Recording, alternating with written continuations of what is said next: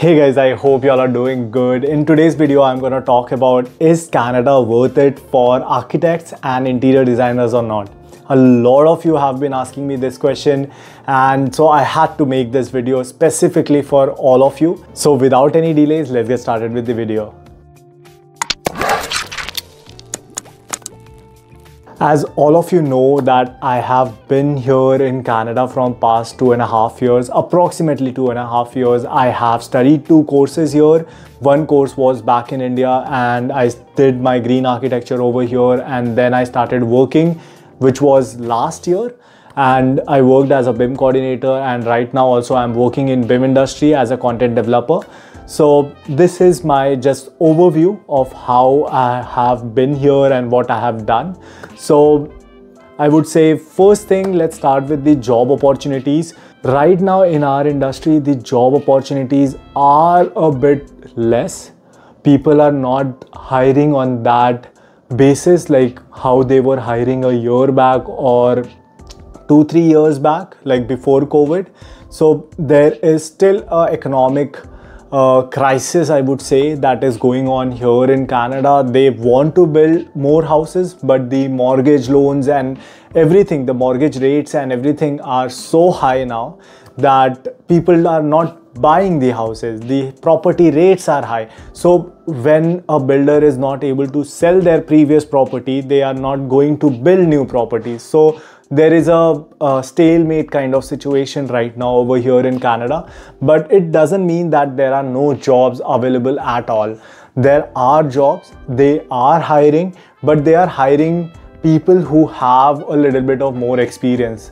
Companies are not taking that much of risk with hiring people, hiring youngsters, hiring newcomers to Canada. So this is something that I wanted to share with you. So this is the job aspects of it. Next point is, how much time will you take to get your first job? So giving my example, I had around 3-4 years of experience back in India, and then I came here, I did my 2 courses, and still it took me around 3.5 months to 4 months to get a decent job. I did get a previous job offer, but those companies were not that good, or the job classification was not up to my standards. So I didn't take those. That's why it took me around 3 to 4 months to find my first job as a BIM coordinator, or it can take even more. So don't be like very hopeful or like very positive, optimistic about like you will get job in a month or 2, because it affects your psychology. Because I was thinking like that. I was thinking that, okay, I will graduate in a month or something, I will find a job, but that's not the case. That didn't happen. So this is something that you have to keep in mind. Now coming to the next aspect, how much time it takes for us to get registered here. So guys, this is a very sad thing. Here you won't get a title of architect. You will get a maximum title of a designer or a architecture technician or a consultant, but you won't get a title of an intern architect as well, like nothing.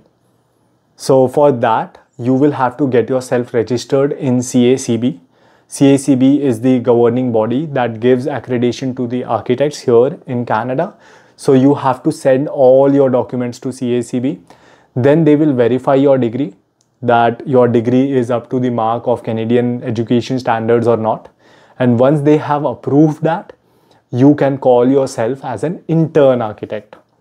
And once you have received the title after getting yourself registered with CACB, it will take around, by the way, it will take around 3 to 4 months for your all your documents to get approved from CACB, and it will take around $1,900 to get this process started. So keep that thing in your mind, that it's not that easy and it takes a lot of time, and then you will be clocking in your hours. If you are working as an intern architect, if you are working in some other field like BIM or architecture technologist or something, probably your hours won't be counted. So keep this thing in mind, and your hours are around 3000 plus hours, 3570 hours. So that timing is also pretty huge. It will take you around 3 to 4 years to get those timings and hours for yourself. And after you have gotten that, you can call yourself architect, and your salary will increase to 70 or 80k. And in 3-4 years, no matter what you are doing, even if you are an intern architect, your salary will increase. It's not that bad over here as everyone all around you would be portraying, but it is tough. It is not easy anymore, because I have had friends who have come here before COVID era, and their life is set. They are already in good job, good positions. They have been working for the same firm for like past 2-3 years. So they are pretty good, stable right now here in Canada. So that is something that I wanted to share with all of you, that if you are looking to make your life better, to earn a little bit of more money, to have a good, luxurious life, Canada is a good option, guys. You won't get the opportunity to design over here, but you can work in the same industry. Design opportunities are very less, very rare. If you get yourself into a designing firm, if you get yourself a title of a designer, then definitely you will be working on designs, or else you will be working on more of production drawings, you will be working on working drawings, and so on and so forth. So that is something that you have to keep in your mind, that no matter what you are getting, just grab it for now. Don't leave something that is not suitable for you. But obviously don't go for something that is like a draftsman position or something. If you have experience, if you have talent, value yourself. But I would say keep these things in your mind, that you won't get everything very easily. But overall, if you'll see, you will have a good life, because I know what happens with us in India, how much the companies are paying. We are always underpaid. Clients don't pay. Even the atmosphere in architecture firms is torturous. The best thing about Canada, I would say, is they don't torture you. They won't ask you to stay till 12 or 1 a.m. I'm talking about at office, if they have a timeline restriction or something. If they ask you, they will pay you for that. So this is something which is really amazing about Canada, that people do value their time. The people do value your time and your efforts. And it is actually illegal as well to make someone work overtime and not pay them for that overtime, unless and until it is written in your contract. So this is something that you have to keep in mind, that overall this scenario is good for architects or interior designers, but it will take you time to get yourself established, to get yourself at a good position, to earn a really good amount over here, so that you can live very luxuriously. Like, I'm living a very decent life. Like, I would say a middle class life is what I'm living right now. I have a good room. I haven't rented the entire apartment, because right now, given the scenario and the salary that I'm earning, I can't do that. Plus, I have education loans as well, so I'm not risking that. So these are the factors that will count when you are calculating, like, is it a good decision or not? If you have loans like me, I would say it will take us time to get established over here. It will take at least 2 to 3 years. I'm in my second year, so probably 1 more year and I will get rid of my loans. It's not that difficult that you won't be able to pay your loan. That's for sure. You will be able to pay your loan even if you're not working into architecture industry. Even if you're working in some other jobs like security jobs that I have done before, you will be able to pay your loans. So don't worry about the loan. It will just take you longer. Probably, like, you won't be able to pay your loan in just 1 year or something, but you will be able to. So that's the part of economics. by the end, I just want to conclude with this part that you will need at least 2 to 3 years of your life to get yourself set over here. I'm still trying to set myself over here. I'm still trying to make my way up the ladder. I'm trying to get better opportunities, better jobs and stuff like that.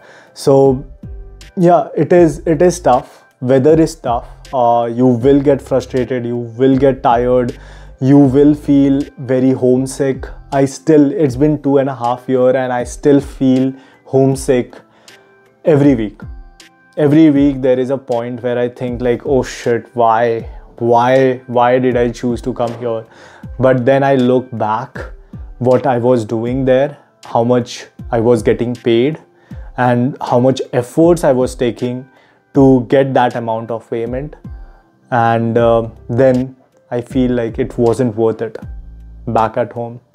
No matter how much I miss my home, my country, but I know that this is a better deal overall. It's just the matter of patience. Just have your patience, keep your head calm, stay in touch with your family all the time, stay in touch with your friends. Friends are very important. Here you won't have actual friends for sure, because the overall quality of life is good, but the quality of relationships and the friendships and the people around you won't be that good. Even if it's good, they won't have time for you, or you won't have time for them. It's very busy over here. Everyone is hustling, everyone is doing 2 jobs, everyone has their own problems, own mindset, own groups. So there will be times where you will feel like you are surrounded by a million people, but you are all alone. So this is the reality of Canada. The weather is tough, weather is harsh. Summers are beautiful, but winters are sick. It can make or break a deal for anyone. And till now, I'm contemplating like, is Canada my final destination or not? So this is my overall feedback. My final conclusion is definitely it's a good deal. But if you want to practice design or become an architect, consider 3 years. At least 3 years it will take you to get yourself registered, or 4 years to get yourself registered. So keep that mindset and then go ahead and proceed with your journey. If you think that you will get designing opportunities, you will be killing it over here, as I was thinking, so sorry guys, it's not true. There will be a lot of hardship that you'll be going through. So guys, if you have any kind of doubts or queries or anything about Canada or my journey over here, I'll be very happy to help you all. So go ahead, mention it in the comment section, and please subscribe to my channel and support my channel, guys. I'm taking all these efforts just for you. So go ahead, hit a like and subscribe. I'll see you soon, guys. Bye bye.